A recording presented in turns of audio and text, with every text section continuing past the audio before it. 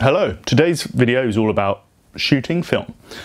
Now, I grew up in a time where we didn't have digital cameras. We used to shoot film all the time.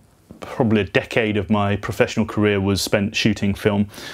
And so when digital progressed, I was actually quite happy to leave film behind. Took a while, but I was quite happy to leave it behind. I didn't shoot film for a long time. The reason for this video today isn't to talk about all the different cameras that are available, or all the different film types, all the different moods, and this rising kind of enthusiasm for shooting film and, you know, pursuing the grain and the analog feel and all of that kind of stuff. They're all byproducts as far as I'm concerned. These cameras that you see before me are ones that I have just kind of have somehow ended up in my office. Now, people have given them to me. I bought this one at a car boot sale. I bought both of these cameras 25 years ago, or I can't even remember how long ago, a long time ago, when we were shooting film for various different purposes, and they've just kind of stuck around. Now, you know, the byproduct of shooting film is that you have access to these really rather lovely pieces of equipment for not a great deal of money on the second-hand market, and they're really rather capable and they're charming to own. You know, that's the sort of byproduct of shooting film. Also, the byproduct is that you can create some incredible aesthetics, which people are pursuing. You know, it has quite a lot of enthusiasm for that kind of genre now of shooting film.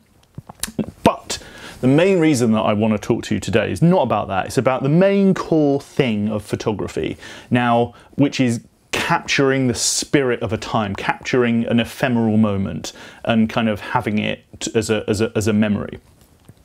And one of the problems, while digital cameras are incredible, and I shoot digital, you know, for nearly every project that I do, digital SLRs, iPhones, you know, these things are incredible for capturing memories, but there's a big problem that the pictures stay on the iPhone, and then you might put one or two on social media. You might even print them out if you're very efficient. I'm guilty of not always doing that.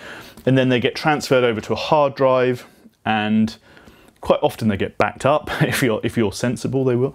And sometimes the pictures get taken off and something worthwhile gets done with them. But more often than not, and others will deal with this differently, certainly in my case, quite often a lot of my pictures just get kind of left in here, and then they might not ever see the light of day.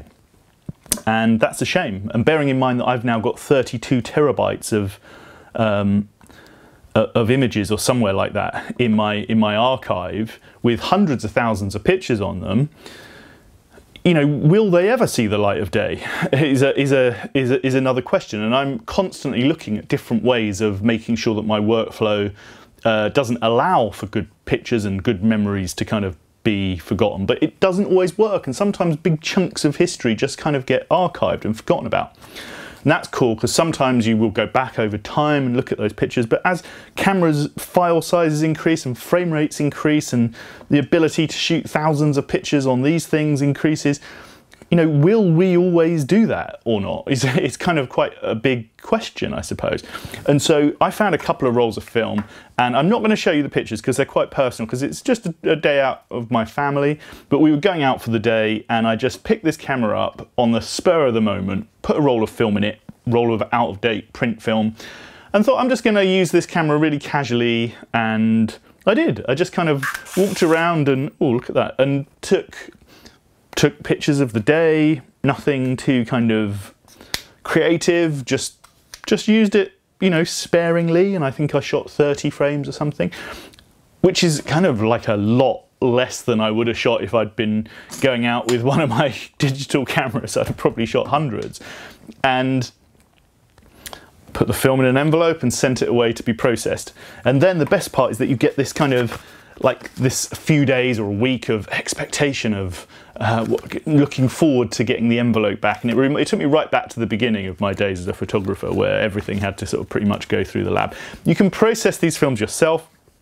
It's a whole nother story. I'm not going to go into that now. But having the envelope come back can be part of the charm, because you're waiting for it, and also the lab will print you 36 or however many frames you've shot, really lovely little prints. And, you know, they're just beautiful. They come back And it's a really lovely thing. You get excited about it and you get them out and you kind of look through them and you can show them around to people.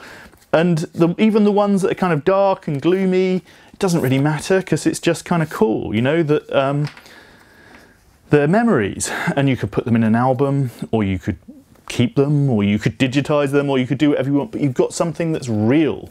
And it's kind of important to have things that are real, and sometimes I forget to do that, and I sort of drown in electronic images and I forget to actually take anything that's real from it.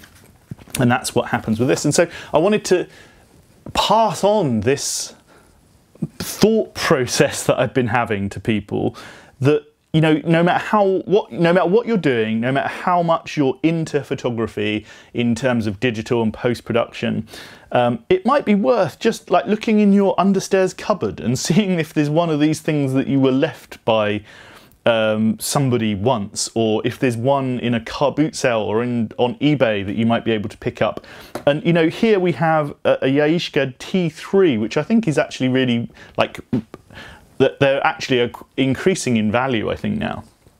And an Olympus Trip, you know, they're really lovely things to own, quite simplistic. You can obviously get much more complicated film cameras as well, but the great thing with these is it's simple, and so you kind of get that really, even though the quality might not be great, and actually the quality is quite good, I think. I've been quite surprised by how all of these cameras work and the picture quality that comes from them. And obviously there's expense, because these aren't cheap. You have to buy rolls of film and get them processed. But then nothing with photography is cheap. And you know, memory cards are expensive, digital cameras are expensive, software is expensive, and inkjet or printing materials are expensive. You know, all of those things cost money, and so it's up to you to decide what it is how you spend your own money.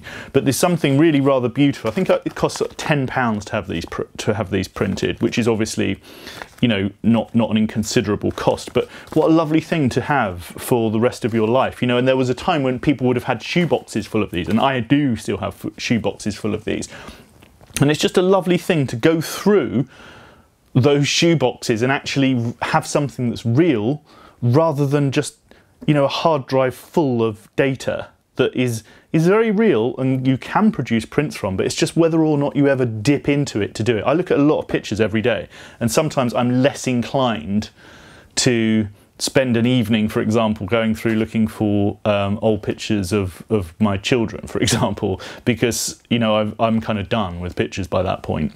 And so, you know, I just wanted to throw that out there to you as a way of ensuring that you have a few memories that are real, because this is, I'll tell this very brief story. That I was talking to somebody the other day who had 2 young children, and he told me how he loved taking pictures of them, and he only used his iPhone, but his memory was always full, and his iCloud was getting full with all of these pictures that he'd taken of children, and he really didn't know what to do.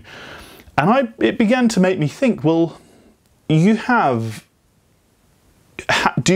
a photo album of pictures of your children, like the 20 different pictures of them over the course of their life?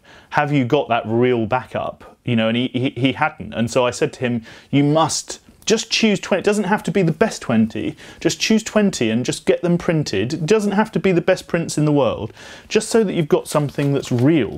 Because otherwise, if the iCloud does have a problem, or you lose your iPhone, or both, all of that could just be gone so easily. And so that's the point of my video today, that maybe just grab a roll of film, grab a camera from somewhere, go out and capture the essence of your time, your family, your friends, your loved ones, your sport, your pastime, whatever it is that you're doing. Capture it simply on a simple camera with a simple roll of film, have it processed simply, sit back and wait for the envelope to arrive back to you, and then enjoy looking through the prints, and you'll have a little slice of history for yourself to keep. So thank you very much for watching. I hope this has been of some interest to you, and please do consider subscribing if you like this kind of content, and I will be back soon with another video. So thank you very much. Goodbye.